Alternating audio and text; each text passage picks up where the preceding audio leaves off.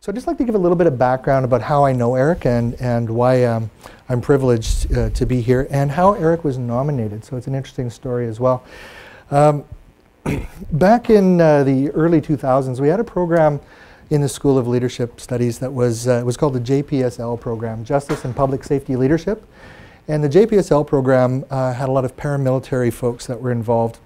And at that time, we were partnering with JI, the Justice Institute of BC over in Vancouver, and one of the fellows happened to be, at the time, Staff Sergeant Thomas Carrique. And Tom is Eric's deputy. Now, something else that's really interesting is in 2010-3, so this would have been the summer cohort, this is when I first came to meet Eric, and Eric came into the cohort with two additional colleagues from his organization. So there are actually 7 people that are either grads or current students, both in the MA in Leadership and Peace and Conflict, I understand as well. That's correct. And so there's a really unique opportunity within that organization to bring the values of leadership and learning alive. So came to know Eric in that particular summer, and you all know what Res 1 was like for those who are in the MA in Leadership. And so at that particular time there was a 3-week cohort. And so there would be a little chatter every now and then where Eric was talking about, I wonder how this applies to me back at work. And I wonder how the rest of my organization would absorb all this sort of learning in a policing structure. So you can imagine those types of conversations. Then I came to know the organization a little bit more. And I said this at lunch today, that one of the things that surprised me was I was on my way out to another colleague from Eric's cohort. We were volunteering our time to do what's called a Future Search conference, and some of you may know about that. But on the way in the car, I actually was listening to a CBC radio show, and on the radio was a woman from York Region who was talking about how difficult it was and with issues of domestic violence, and sometimes police didn't always understand the cultural nuances associated with that. And that the issue of cultural diversity is significant to Eric's region. But what happened next really surprised me, and it was the woman naming Eric and thanking him publicly as Anna Maria Tremonti interviewed him about the sensitivity to violence in ethnically diverse communities. So that was one thing. Then the other was, at the point of gathering his data for his OLP, Organizational Leadership Project, because of the relationship, Eric's relationship to the community, Eric was looking at engagement strategies for policing in an ethnically diverse community. And in that process, Eric couldn't be there to gather his own data. So you can imagine what that was. It created both a challenge and an opportunity, and I think the opportunity was all mine. So on behalf of Eric, I facilitated a session where with 100 and some odd folks in the room, and what was striking was they each began telling how they could, from their perspective, how they would like to see York Region Police engage that community. But they began it by saying, and I'd really like to acknowledge and thank Chief Jolliffe and his staff for the policing job they've done in the community.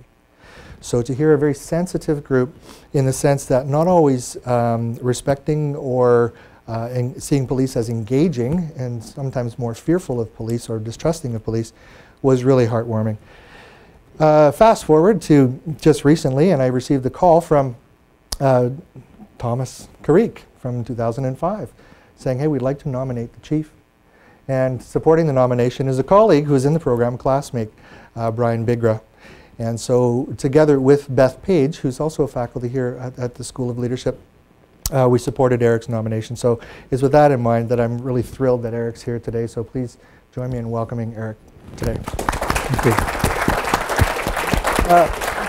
So I should let you know that Eric and I just briefly gone over a few questions. And so what we'll do is we'll just have a bit of a chat and see where the conversation goes. And after the end of that, we have a microphone right over here. And because we're streaming on the internet, if you have a question of Eric, by all means, please come on up to the microphone over here, and we'll make sure that both here present and online were able to hear the question. So I just wanted to start with something you and I were talking about. Tell us what it's like to be a chief of police. Well, first of all, I think I need to comment on the photograph that you've used up here. That's 2 years ago, and I didn't have gray hair in that. If you'll notice, I now have some gray hair. But the role of a chief of police is very significant in the community, as you can imagine. The fact that the ability to help people live in safe and healthy communities is is dear to all chiefs of police, and the goal to ensure that people are safe and secure every day is top of mind for a police chief, and certainly top of mind for myself. In some respects, it's a bit of a daunting task. My days are usually about 18 hours long. I start very early in the morning, 6 o'clock in the morning, and usually pack it in about 10 or 11 o'clock at night. We joked, Phil and I joked about how does one get an OLP, or how does one complete a master's degree with a work schedule like that, but you know, it happens, and as you probably have already discussed, trust the process, right? It'll unfold for you, and it'll happen, and it did for me, and I know it'll happen for you also. So, being a chief is been a lifelong opportunity that I look forward to doing, and wanting to give back to my community. So you're 33 years in policing, yeah, and so you started out in Edmonton. Yes, I did. Care to comment? I did one of those. I grew up in a community called Thornhill, which is in York Region, just north of the city of Toronto. I went to public school and high school in that area, and started a degree at York University. Did 2 years at York University, and one of those aspirations of wanting to be in the policing profession and wanting to give back to my community, and I did one of those Go West Young Man experiences. So I found myself in the city of Edmonton in 1979, when the city of Edmonton was booming in its own right, and worked there for 3 years, and then moved back to the region in 1981. Okay, so I was saying a little bit earlier that I don't often carry notes around with me, but there was a whole bunch of stuff I couldn't remember. And that was, one of the things that's quite impressive is that you have a long history of learning in terms of engaging in formalized learning programs. I just want to read a few of the opportunities here. Eric has a BA honors degree from York University. He's a graduate of the FBI National Academy lead program in the United States Department of Justice in Quantico, the Rotman School of Management Leadership Police Program, the Police Executive Research Forum Management Institute, and it goes on and on and on. So if you can think back to maybe 2009, 2010, early, having had a number of these experiences, what inspired you, and what were you thinking? What was going, I don't mean, what were you thinking? I mean, yeah, what was I thinking? Right. what was your thought process that led you to search out a program? Why leadership, and why Royal Roads? You know, a changing time within our organization, an opportunity was beginning to present itself. The fact that there was going to be the top leadership position within the organization coming available, and being one who thinks that lifelong learning is an important goal for one to achieve, and I did some significant research around where I might do a leadership program, and found myself enamored by the program here at Royal Roads. It's a very unique program, in my opinion, and having, you know, and most of you have done the university circuit, and sitting in a class with 300 or 400 people, this has been a completely different experience for me. The online learning piece, I figured, oh, maybe I'll be able to hide a little bit, but no, you can't.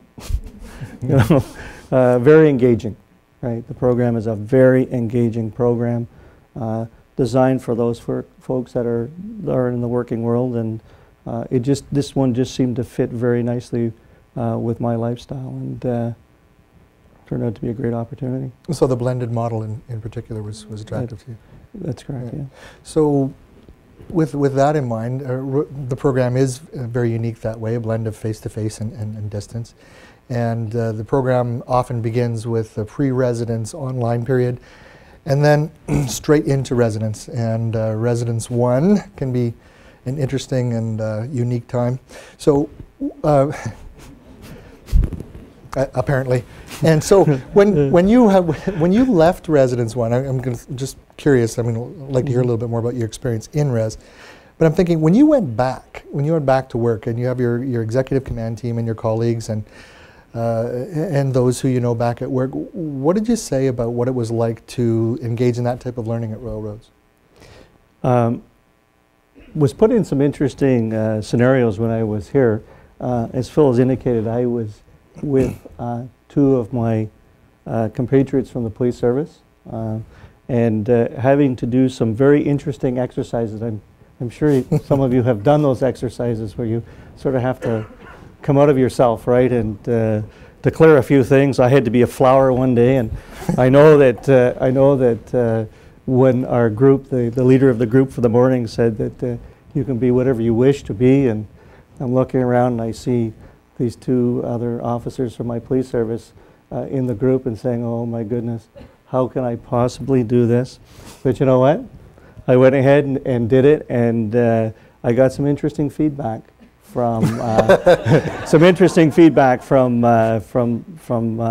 two officers that were with me. The fact that they saw me as a different person, right? They saw me just as themselves, and the rank was left at the door, and we were here to learn together as a cohort. So that was a unique experience. But having done Resonance 1 and learning about self and learning about my values, started to formulate some very significant opinions of where I might take a police service if I ever had the opportunity to do that. So at that particular time, you weren't in the police chief's role, and it was about 6 months later that that position opened up. Yeah, so I started the program here in April of 2010, and in December of 2010 I was appointed chief of police. So through that transitional period, I started to look at my organization. I started to look at the learning and think about the learning that had been shared with me, and I thought maybe I might have an opportunity to make a difference in my police service by applying some of the learning that is taught here. So in that sense then, so when you went back and the opportunity opened up, how did you see the connection between your leadership learning here, what you were experiencing online, and what you saw as the challenge coming up ahead in terms of an executive command position? And in that sense, what was your immediate priority, if you will, in terms of leadership? So perhaps I can just share my thought process here. And in November of 2010, posting came available for the position of Chief of Police in York Region, and having spent almost 6 months in the leadership program, beginning to think about my organization, thinking about the membership in the organization, and some of the programming here, and in particular the whole values-based learning that was imparted upon me. And I started to look at the organization, wondering how I might be able to reshape it. And I had an opportunity to be interviewed by a governing body, and that's when I started to introduce to them all about the vision, mission, and values of a police service, and the importance of values and living those values, because I strongly believe that if you live your values, those show. So leading my employer through a thought process which is supported on 2 pillars for me, and that's the pillars are our people and our community. And I know that if you live your values, they'll show. Our police service was living the value of community in a large way. And I figured, well, if we can live it in one of the values, why can't we live it in the 6 others? So from that point on, I was, and I have been messaging the importance of living your values every day. Mm-hmm. So to think back then, in terms of your broad overall experience, so year 1, year 2, right through your research and your data gathering and graduating earlier this year, what stands out for you about perhaps the defining moment or a memorable moment about your entire journey for your MA? I can tell you probably I was faced with a significant challenge in June of 2011, where it became a significantly defining moment for me as a leader in an organization. On June 28, 2011, a very young fellow, 32-year-old gentleman with two very tiny children, was killed in the line of duty. And for me, it was, I had explained earlier today about people expect the chief of police to be strong and stoic, and it was a significant defining moment of the fact that I felt I needed to tell it the way I saw it and how I felt from my heart. And I did that, and I could see significant change in an organization in terms of seeing a chief of police in a very different light. Someone who leads from the heart, and that's how I lead my organization, is from the heart. And from what you were able to see, what were the reactions to your colleagues and staff as a result of your approach to leadership in that moment? So perhaps I can put a little further context for you, Phil. Having to step forward for the organization and say our piece publicly, having to address Garrett's platoon mates was a challenge, to say the least. But later that afternoon on the 28th, I had to address the media. And as I was approaching the podium to talk about Garrett's life and the importance that he made and the difference he made in our community, I had heard a little whisper from a member of the media saying that we have a beauty. And I've been in the business, as Phil has said, for 33 years. And usually when the media have a beauty, they phone you about 5 o'clock in the afternoon on a Friday afternoon for your comment. I had left the podium to go to my office to find that they had played Garrett's last words, his last dying words, nationally. So as a chief of police, for me that was a significant turning point, knowing that I had to stand up for the members of the police service and set the record straight. I had been on the job 6 months when I had to nationally take on the media, and I can tell you our media, we have a significant partnership with our media. The importance of police and media relations is huge, but it was also important to ensure that I was able to set the record straight for not only Garrett and not only his family, but other victims across this country.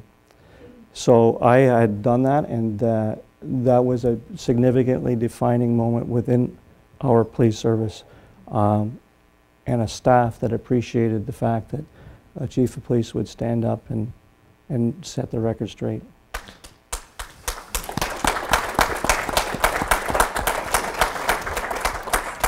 So from what I'm hearing you saying, you speak a lot about the personal courage it takes to do that as a leader, looking inwards and then deciding at that moment. Sometimes perhaps our body betraying us, saying you're doing this whether you like to do it or not, and out you go. And you've also mentioned the value of people within York Regional Police as well.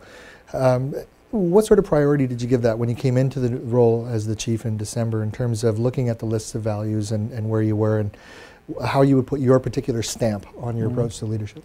So as I took over the organization, we had 6 values, and I had done a significant amount of research around our organization's business plan, and in 2010 our organization had completed a significant organizational survey about what the members of our police service were looking for.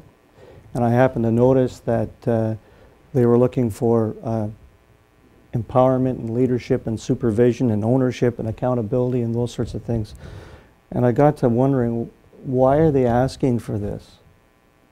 And then I went back to the values of the organization, and I noticed and realized that the value of our people was missing. And you all know, all organizations are driven by the people within it. And I can tell you, I am so fortunate to be the chief of police of an organization that is filled with outstanding people. And for me, that was important. I had listened to our command staff, and Another defining moment for me was when we were talking about a very senior member of our organization, and no one seemed to want to take ownership for that individual, and I thought to myself, how does an organization create this? And it came to my realization that we're missing this so important thing about valuing our people. So we inserted the 7th value of the organization of our people. And so in what ways does that show up as a value in York Regional Police? You know, it's all about listening to people, valuing their input. I spend a lot of time within our organization talking to people. And I have lots of opportunity to do that through training sessions. All our police officers are required and mandated by provincial legislation to go through what we call a requalification period of time. So they'll spend a week with us in training. So we have 2,100 members in our organization. It's a large police service. And every week we have a training session going on. So I'm able to get into those training sessions and talk about what's important to our community, what's important to the members of the organization, and continually impart the importance of, guess it, vision, mission, and values. And I do that for all our police officer staff, and I do that for all our civilian staff. We have 500 civilian members in the organization, and it's equally important to spend time with the members of the police service, getting to know who their leader is, but also getting to understand where the organization needs to go. So you've also spent a fair amount of time influencing your superintendent and staff sergeants, and trying to do that both in a learning-oriented way as well as in such a fashion that they be held accountable for their choices around directing their own learning in particular as an opportunity for advancement. You chose to circulate a book to a wide audience in your organization. No surprise, it's a Kouzes and Posner book. And in fact, you chose The Truth About Leadership that talks about the 10 commitments to the 5 practices of leadership. Why were you so drawn to Kouzes and Posner in particular? I know for some reason that book, The Leadership Challenge, struck a significant chord with me. Maybe because it talks about authenticity and leading from the heart and things that sort of were deep for me. And it significantly resonated for me when I was in Residence 1. I do lead as best I can on those 5 principles. I try to model the way every day. I try to inspire a shared vision as best I can. And always challenging the status quo to make York Region a better place, to make our police service a better place. So that book, for some Leadership Challenge, for me was a huge eye-opener, something I hadn't really experienced or had read about previously to my time here at Royal Roads. And after reading that one, I happened to fall upon the 10 Truths of Leadership, and that really summed it up pretty nice. So for me, as I go through our organization and for people to understand where I come from, and I tell them, if you have a look at this, you might get a fuller understanding what I stand for and where I come from. And was that met with any cynicism at all, or was it warmly? Well, I think, when you make change or try to lead some change in an organization, there's always, that cynicism. There's always a little bit of organizational resistance going on, and I can tell you that my first month on the job, this is the leading from the heart piece. I had asked that we make a amendment in the allocation of our supervisory staff, so that when our young people finished working on the street, a supervisor would come off the street with them, which was new for our organization. And it was all about living the value of our people, and the best way to do that is be with your people. So I had launched that, and I have a senior command of 11 superintendents. And it's interesting because we were in the midst of learning all about organizational resistance here at Royal Roads. And as I launched that and listened to the dialogue around the conversation about implementing that into the organization. We had one meeting that lasted about an hour, and then we revisited it for a second meeting for over an hour, and then it realized that, woo, I must be missing something here because I'm starting to identify organizational resistance. So we went after it a third time, and we had a huge conversation around the importance of being with your people, and having to understand our organizational culture pre my tenure as chief. Most decisions were made in the chief's office. So I had committed to the command staff that I would engage them in the dialogue and the discussion about making change in the organization. So we had quite a fruitful conversation, and one of my command staff said to me, I can't agree with this. And I said, it's good, we'll talk about this some more. But after we came to the conclusion that we would make this supervisory amendment, it dawned on me that what I was watching was actual organizational change in its smallest level, and the fact that the individual that couldn't move forward with it, that individual realized that when we left the room, it was no longer the chief's decision, this is what we're going to do. This was a collective decision. So no longer in our business, when things maybe aren't going well, or they're not liking the decision that's made, they usually point their finger to the third floor or wherever the corporate head office is and say, because the chief said so. So for me, this was a defining moment, because they had to leave the meeting and say, not he said so, but we said so. A huge defining moment for me. Okay. So I'm wondering if the two are related here. I'm curious. So if you think about your shift, excuse me, from deputy responsible for administration, and you had a large management experience and lots of learning opportunity, both specifically to your profession as well as to the management of community-based services and so on and so forth. When you were promoted, what was your first priority in terms of leadership, that shift from management to leadership? Not to say that your deputy position didn't have a significant element of leadership, but now you're looking at leadership of an organization itself. You're not solely within it, but of it. So I'm curious, what was your big priority in terms of... so part was, there are actually two pieces of the priority, if I may. One is change. Yeah, you're right. I'm the chief, he says. Two things that I wanted to do for our organization was change the culture of a community and change the culture of a police service.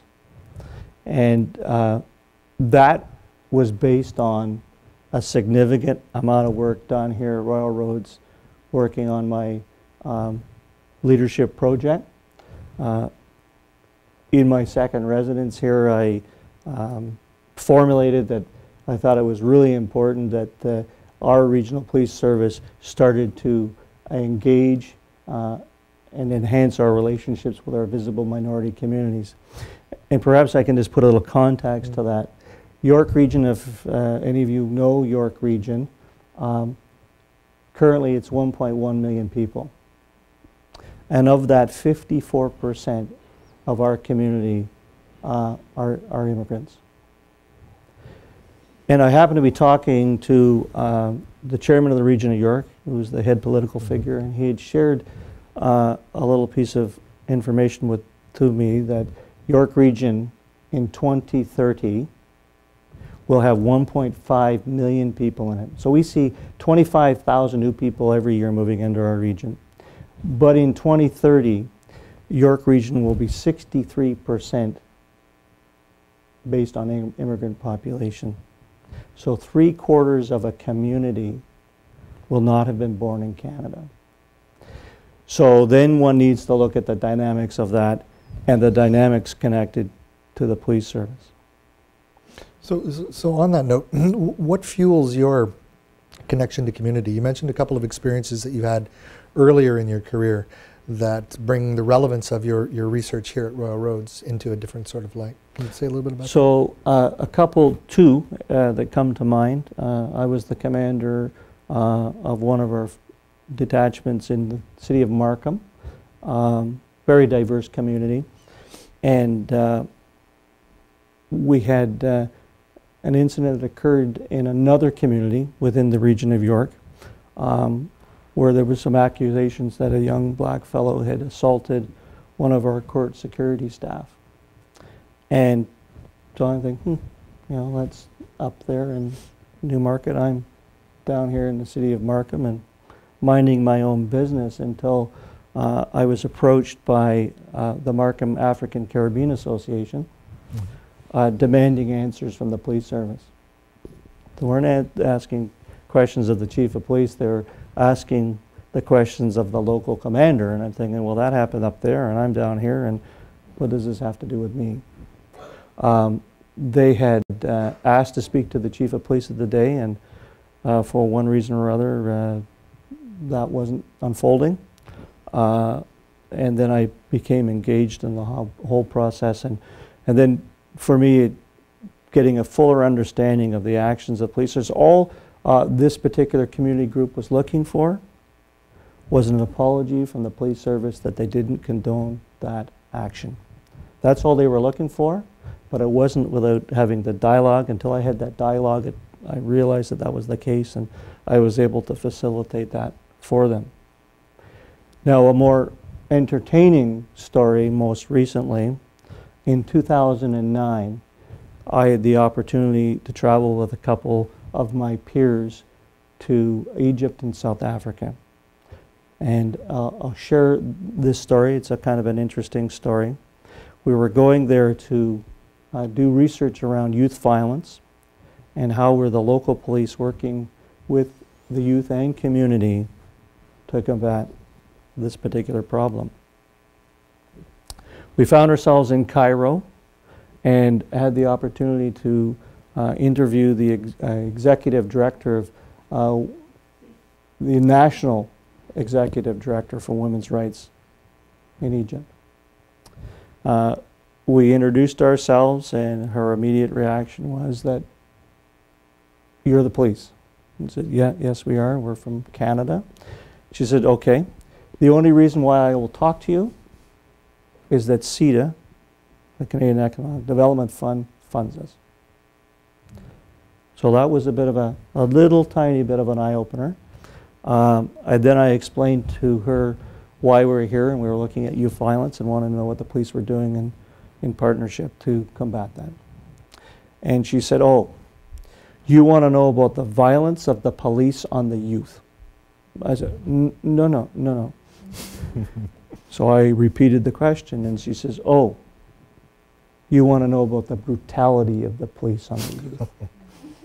So for the next 2 hours, we heard stories that I just couldn't believe as a Canadian police officer could actually even take place. And you know, we left that interview saying, oh, this person is way over here, and they obviously have a dislike for police. The following day, had the great opportunity to interview the Brigadier General of the Egyptian National Police. This gentleman commands 500,000 police officers. We arrived at the headquarters of the National Police, driven there by an embassy employee. We were greeted on the steps of their headquarters with an interpreter, 40 generals, and the Brigadier General. And our dialogue was all through the interpreter. They took us into the meeting room, which was twice the size of this room, and everything was gold gilded. And listen, not understanding the politics of Egypt in 2009. So we had a great conversation. Everything was done through the interpreter. I'd ask a question, he'd answer the question back and forth. Almost a 3-hour dialogue. And at the completion of that session, we did our little traditional thing that we do in our business, is we shared some gifts from Canada and whatnot. And I had said to the Brigadier General, "Sir, I've forgotten to ask one very important question." And he kind of nods at me. So we're very much interested in youth violence and its extremes. So we're going to the terrorism side a little bit here. He turns away from me and goes, blah, blah, blah, blah, blah, blah, in Arabic. Basically saying, shut the up, to his 40 generals, saying, I will answer this question. That was my immediate take on his response to me. He turned to me and said, "Sir, we have no problem in that area whatsoever," in perfect English. The three of us, my two cohorts, we looked at ourselves and said, "I think it's time we got out of Dodge." So we climbed in the embassy van, said to the driver, "Tell us about the Brigadier General." "Oh, Brigadier General so-and-so, Oxford scholar, spent most of his time in London, England, blah, blah, blah, blah, blah." Experience number 2. Experience number 3, we were going to a place called Luxor. Anyone know where Luxor is? That's the Valley of the Kings. And we were in the airport, and when you go in the airport in Cairo, all of your luggage goes through an X-ray machine as soon as you go through the door. Then you go to get your tickets. Then you go to the gate. At the gate, there's another X-ray machine. And my traveling companion had his little handbag with him, which had already been through the X-ray machine.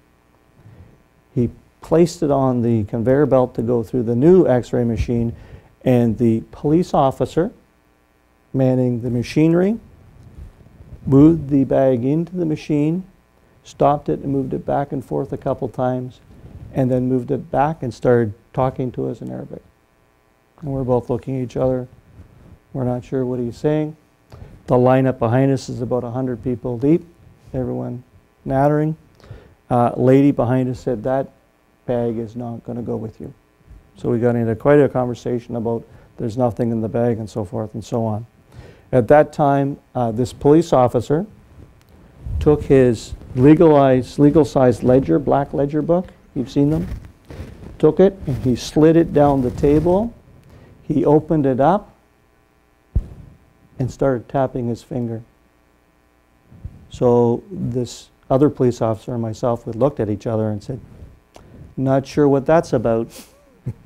The lady behind us says, "Gentlemen, that bag is not going to go with you unless you pay him."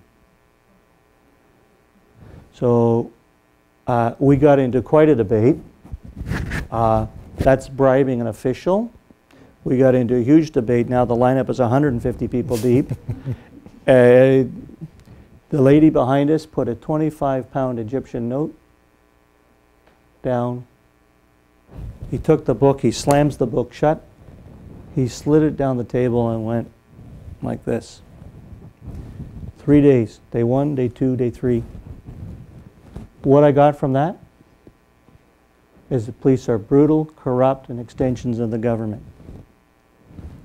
So we fast forward to 2011, 2012, and I share with you, York Region is a community, will be a community in 2030 where 3/4 of its makeup are folks that were not born in Canada. So in my mind, I'm thinking to myself, not what do we see when we see someone coming, it's what do they see when they see the police coming. So I spent all of 2012 doing the research about how York Regional Police can enhance its relationships with its visible minority communities. Mm-hmm. It's nice to have that context. Thanks for sharing that. Mm-hmm. So I'm aware of the time, and I would like to ask you one, well, actually 2 questions. One is, you were nominated by, this is one of the ones I don't think you wanted me to ask, but I'm going to ask it anyway. You were nominated by a past grad, a current student, both of whom work for you, supported by Beth Page and myself. What were you thinking? Like, how does that make you feel? Like, in terms of the honor or the expectations of those around you? Well, you know, this has become a very significant honor, and to be nominated by peers in my own organization for the things that they see going on, the change that we are trying to make collectively as an organization, the ability for our police service to not only talk about self and self-improvement, but talk about team and talk about organization, which you've learned about, self, team, and organization, which this the leadership program is based on. For me, for them to recognize that and endorse that has been significant. Right. Well, somebody emailed me a question this morning. Somebody who couldn't be here is a colleague of yours from your cohort, 2010-3. And I'm just going to ask, she asked me to ask this question of you. So, Joanne, if you're listening, this one's for you. Make sure you ask him about being a block parent in residence. It was true leadership in action. Care to comment? Well, you know, everyone here has been in residence, right? Occasionally you might go out and have a Coke or a Sprite or something like that, right? And you might wander back in about 1 in the morning or something like that, and there are some of us that are senior in age and need our sleep, and so one evening, Joanne, thank you for this question, I really appreciate it. Part of the class decided they'd come in about 2:30 in the morning and wake us seniors up. So that was it. I had to become the block parent and ensure that people behave themselves. So I actually enlisted Sandy, if Sandy's happy to watch, I enlisted Sandy to be the assistant or deputy block parent. You deputized her. I did deputize her too. Right, so we had a lot of fun. Residency is a pile of fun, and you got to have fun. That's why I share at work too, right? Important to do what's important to get done, but you can have fun while you do it at the same time. Okay, thank you. Okay, folks, at this point, I'm going to open it up, and if you have any questions at all, please, if you wouldn't mind coming up to the microphone, that would be terrific, and we can make sure that someone can be hearing us on the web. And I understand that everything's open. I'll tell you what I share with, I was telling Phil earlier that I really think it's important as a leader in an organization to connect with the people within the organization. So I avail myself a ton of time to do that. And I'll talk about what's going on in the organization and what's important to our community. And you know, sometimes you run into a scenario like this where people are a little reluctant to ask or say. And I usually start my conversation off by saying, usually the first person who sends the Scud missile over the bow begins the entertainment. So I would encourage anyone, if they have something that's burning in your heart to ask, please ask.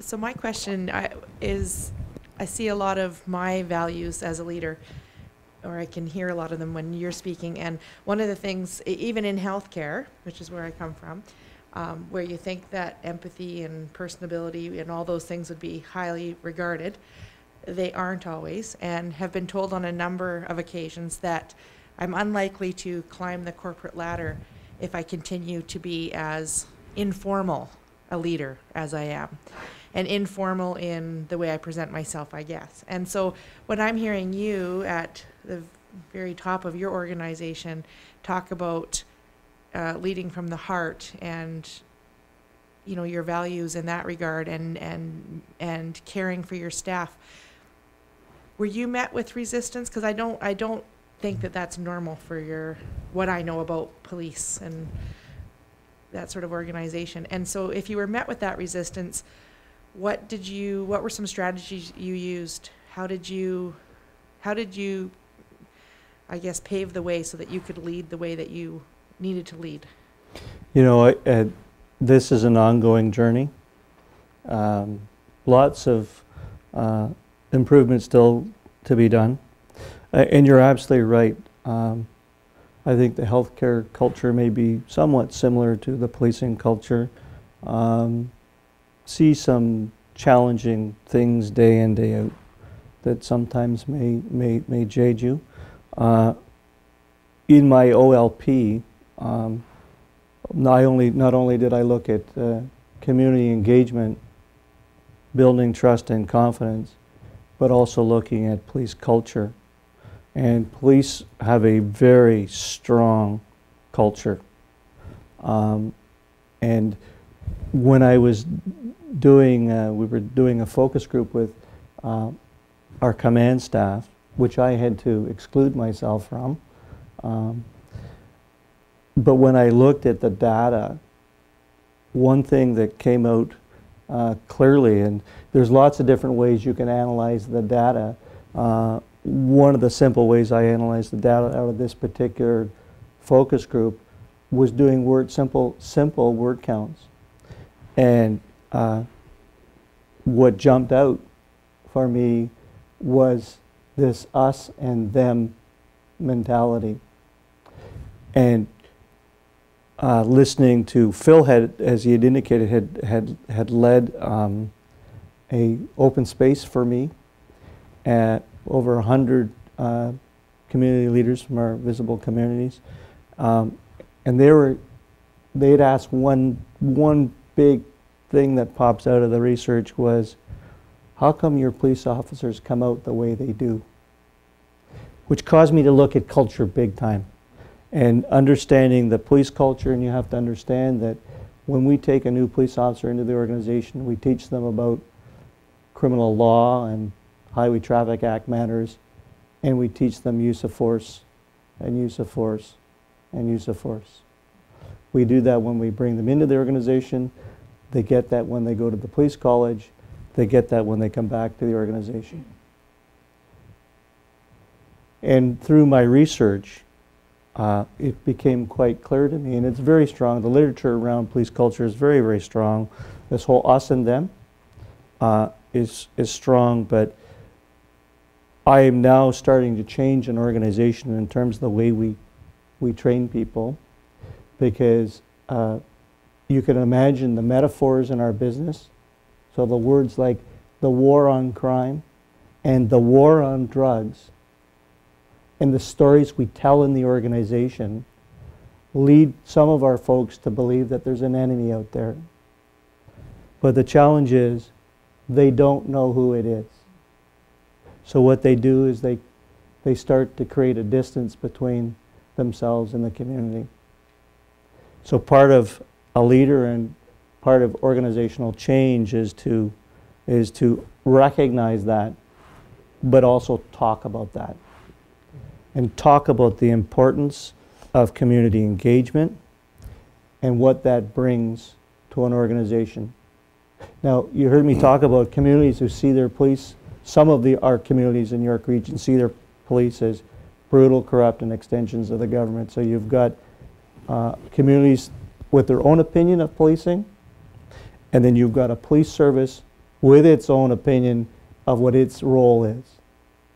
So the challenge is to bring them together. So we're beginning to work on the teachings around community engagement and the also important building trust and confidence. And they say leadership is all about developing relationships. And that's where we as an organization are going. But I can hear you, because I think our professions have similar challenges. Mm-hmm. Others? Kim, I think you had a question about OLP.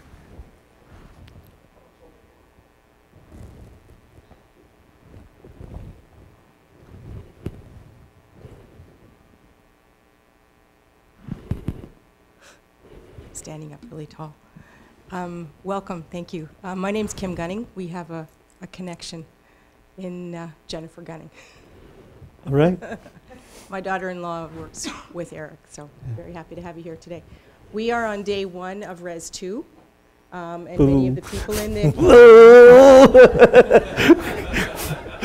many of the people in the room are here to support you and congratulate you and to lay eyes on somebody who has survived. I'm very well aware of that.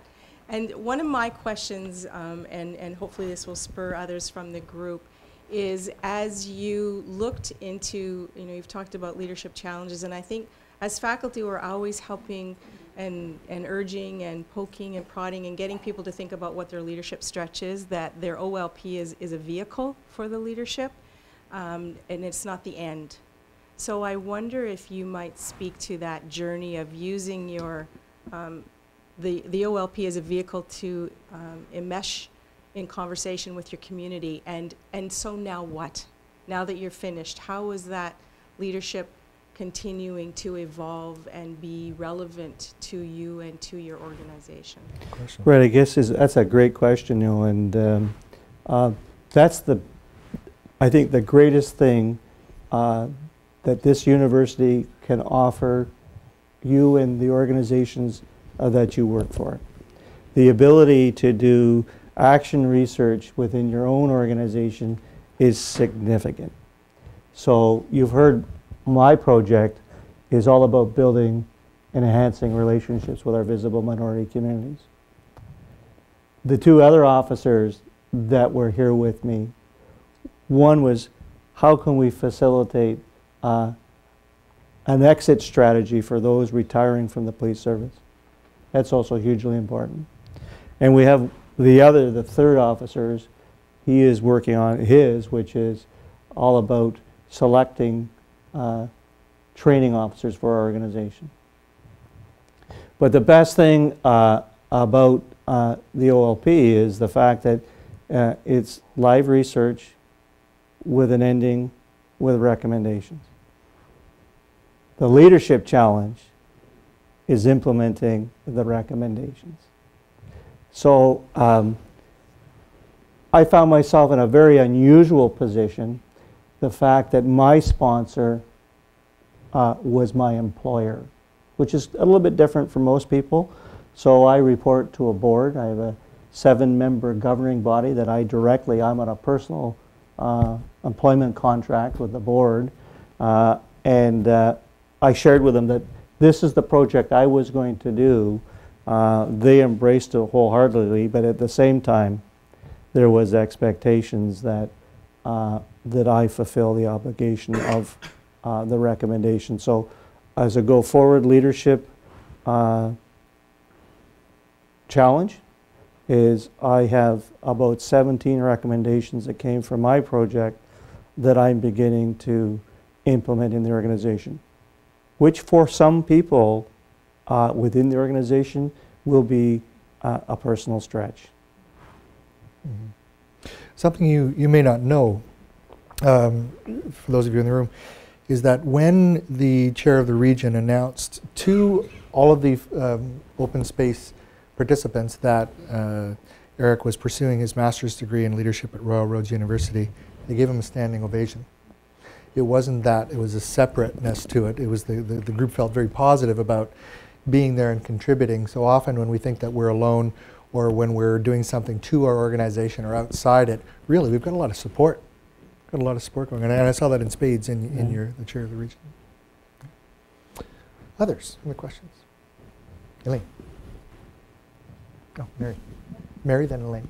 Okay. Hi, Mary Collins. I'm a member of the board of Royal Roads, and just again, congratulations. It's wonderful to see you, Eric, and the work you're doing. I'm also involved in policing as the vice chair of the Vancouver Police Board, so I'm certainly aware of the cultural issues involved in policing and the challenges that we face in policing. That's not easy. It's not an easy life. It's great what you're doing in terms of the community engagement piece, and I think that will really be helpful to other police forces across the country. But my question is that leading when times are good is one thing. Leading when times get tough, and whether it's in policing or other parts of the public sector, when the resources may not be what you want and where it may lead to service or staff cuts, creates a whole different kind of environment. And I'm just wondering what you might be able to say to us of how you would envisage leading if you, I don't know if you are in those circumstances, but if you and when you might be in those kinds of circumstances, how it would change. Well, yeah, that's a tough question, and I can tell you that policing across this country is wandering into those very difficult times. Those who follow what's going on in the province of Ontario will see that financially things are becoming very, very challenging. And in our profession, we're starting to look at ourselves in a whole new light, that how can we become more efficient and more effective with the current funding that we have. But I do message to our board the all-important piece, and that's about connecting to community. And this is a tough conversation to have, because they say, Chief, you can have so much. But just to take you back to my comments about the growth of York Region, 25,000 new people, which doesn't include industrial and commercial growth that we see. And I share with them that in our profession, many things are the same. So crime across the country, we are all trying to battle crime in its own various forms. But in York Region, we have this huge growth. And York Region is a community that is moving from moving to intensification or densification. So they're building city centers, the city of Markham, the city of Vaughan. Markham's getting themselves at 20,000, and you'll have seen the ramifications of a 20,000 seat arena.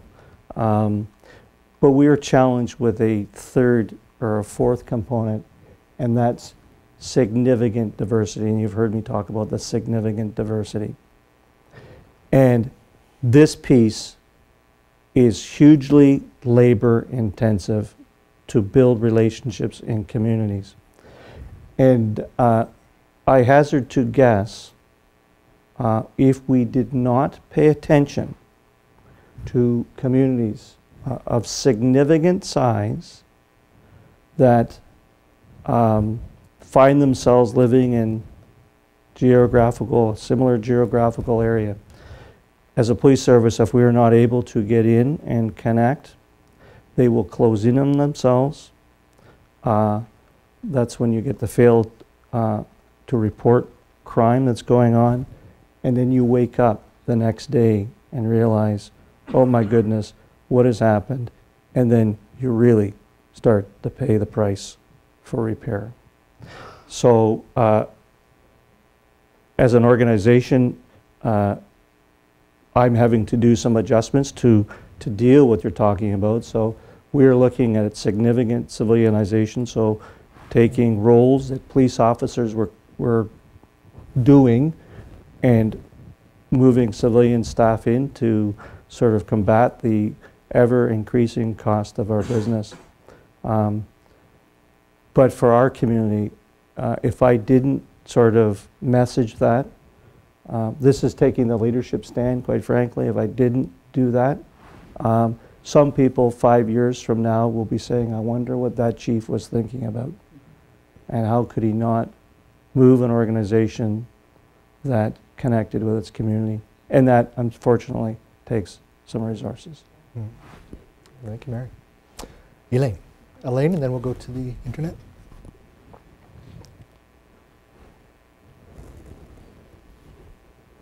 So, hi there. I'm actually a resident of York Region, so you're my police chief. And it's extremely comforting for me to hear what you're saying about the engagement with the community and the work that you're doing. So I guess from two sides, I'm interested to hear how you're going to measure your success. So how will you know how well you've done? And I'm interested to hear about that from an OLP perspective and how you did that, and also as a community member. So one of the measures of success perhaps will be how effective we are at recruiting within our diverse communities. So in the last 6 years or so, we've moved our organization from 6% diverse to 18% diverse. So that is a significant move, knowing that in many, many communities, policing is not necessarily seen as the highest form of a profession. But I guess you know, another measure will be just how successful we will be at engaging community, and the full engagement of community, right? If engaging community is not just going out and saying hi and meet and greet, but it's actually allowing your community to have a say in how your business is run. So the ability to have folks inform on policies and procedures, for example. And we had just done that. We have been working with our Sikh community for them to be able to wear kirpans coming into court. So in Ontario, that you can't get into a court facility if you have such a thing. You go through metal detectors, and so we just finished working with our Sikh community to allow that cultural tradition to unfold for them. But we used that community to help us inform the policies of our organization. So for me, those are ways, I think, of measuring if you're having some success. But I gotta tell you, we have a long way to go. We have a very long way to go. Thank you. We have one question over here, and then we'll go over to Candy. Right, so this is a question from Angela, who's watching from Toronto. I believe she's a cohort mate of yours. She asks, you spoke about the impact Leadership Challenge had on you, as well as the values-based leadership learnings you experienced throughout the program. Has your perspective on the York Regional Police motto, "Deeds Speak," evolved or changed as a result? That is, for folks who don't know, the motto of York Regional Police is "Deed Speak," translated, actions speak louder than words. And this has been a tradition in our organization for 40 years, or over 40 years. And when I conclude most of my community engagement opportunities, I end with the words, "Deeds speak." And as an organization, I'm so proud, that the members live that every day. And I can tell you, I allow myself to be connected to our community. Anyone in our community can email me anytime they want, and I will directly email them back. And I get a ton of accolades, a ton of accolades from our community saying that you folks live up to your motto. And it's a very unique motto. We get emails from all over North America about that particular model. It really really coins quite nicely what we do as a police service day in and day out. Thank you. Candy. Welcome, Chief Jolliffe. I'm also a resident of Ontario. Sorry. As a member of the MAL healthcare cohort, you recognize that we're always learning about systems. And in healthcare, looking at what we do in our organization, also you have to look outside in the entire system. So looking at your community is great, and I give you tremendous credit for what you're doing. I wonder, though, as a member of a trio, so when we call as a civilian, when we call 911, we get not only the police, but we also get EMS as well as fire. I have two parts to my question. I'm so impressed with what you're doing in York region. My question is, how are you assisting the other parts of the system, so the Toronto Police, the other regional police forces, to do similar and the same, so that we learn as a whole system, not just a regional system in a silo. But also, how are you engaging your learning and your engagement with the community, with the other services that you often respond with, the EMS and fire? I've had to fess up the fact that we have some cultural adjustment to make. And that cultural adjustment in Ontario begins at the Ontario Police College. So I've had my conversations with the director of the college and come to learn that out of the 12 weeks that a police officer spends there, virtually no time is spent on community engagement and or building relationships. So to affect the entire system, that's where I have begun, to create the dialogue there to ensure that policing in the province of Ontario looks at what we train our young folks. So I'm doing that on the outside, but on the inside, we're doing the same thing to engage our own staff about the importance of community engagement. Now, in terms of your second question, we have some significant partnerships in York Region. I can tell you, York Region, population of 1.1 million people. So we compare ourselves with the likes of Montreal, Toronto, Peel Region, Calgary, Edmonton, Vancouver, the greater Vancouver area that is. York Region is the safest place of Canada, in Canada, over 1 million in population. So that's very significant. And it happens for two reasons. First, it happens because you've got great people in your organization. But secondly, you have built great partnerships in your community because, as you know, you can't go it alone. And Phil can attest to the fact that we work with our mental health providers. Phil talked about that little piece he heard on CBC. So we work with the South Asian Social Services Network over domestic violence. So we're continuously connecting with our partners for the collective goal of a community to create those healthy and work and living environments. So the importance of building partnerships for our police service is huge.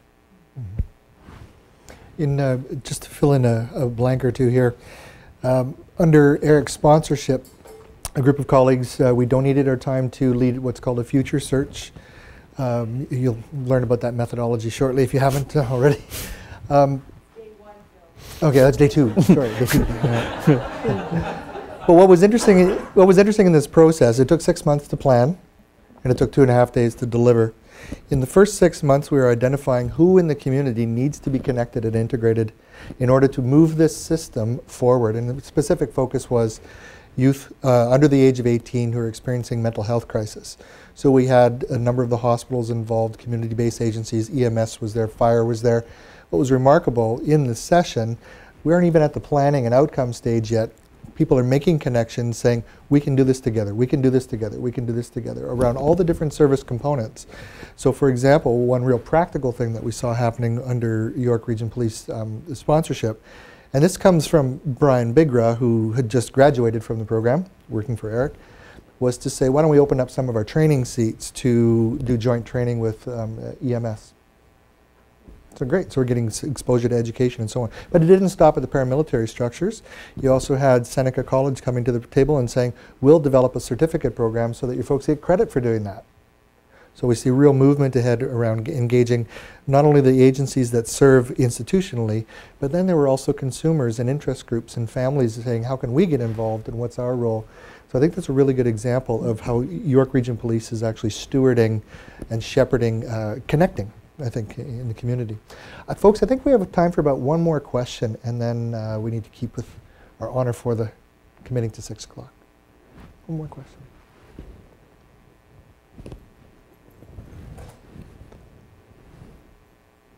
I am a BC resident, so, and I do have friends in policing, both municipal police forces and working with the RCMP. And when you're addressing cultural issues in your city, do you foresee that there could be a possibility for you to transfer the information and the data you collect on your successes across into our different cultures that are actually indigenous to BC and the difficulties that policing has in breaching into those communities as well? You know, the Canadian Chiefs of Police have just launched some new research about what we need to collect in terms of measuring our successes. And we have relied on the traditional methods of crime rate, clearances, number of traffic tickets issued. But in their research, they're starting to find that this is just a tiny piece of the bigger picture in terms of measuring successes. So the health of a community, the wellness of a community is not only the responsibility of a police service, but it's the responsibility of other agencies. And they have just sort of coming to grips with how can we all collectively as a team, so all the service providers that provide a service in community, how can they all come together and measure their bits of the pie that give us a better understanding of our efforts collectively in a community. And so this is new for our business in terms of trying to measure what we're doing and what the outcomes are in conjunction with the healthcare industry, for example, or the mental health community, the social services community, and collectively as a team coming together, each of us individually collecting new data that supports the work that we're doing in community to show change.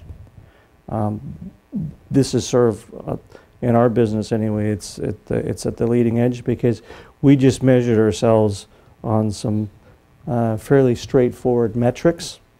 So for the board member from Vancouver, you may hear of this discussion, the fact that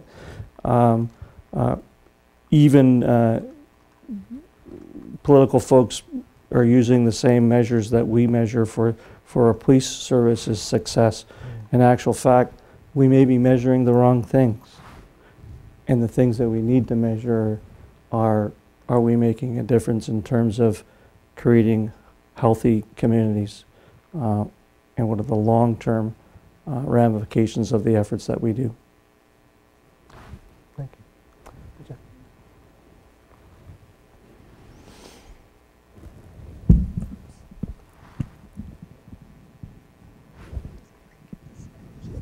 That way.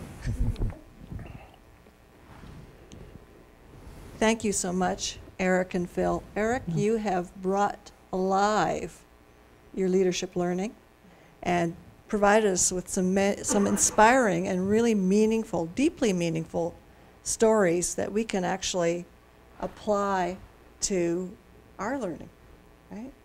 So thank you so much for that. Phil, thank you for facilitating a wonderful discussion. My pleasure. It really was great. Thank you. And thanks to all of you. I know that some of you have had a very long day today, and I really appreciate you coming out and asking good questions. And thanks to you online, and it was nice to hear Angela online. Really great to have your questions as well. Eric will be actually presenting at Convocation tomorrow, and you can see it through the live streaming online. And Eric, I'm just so proud to have you as an alumnus Thank you very much. Thank you.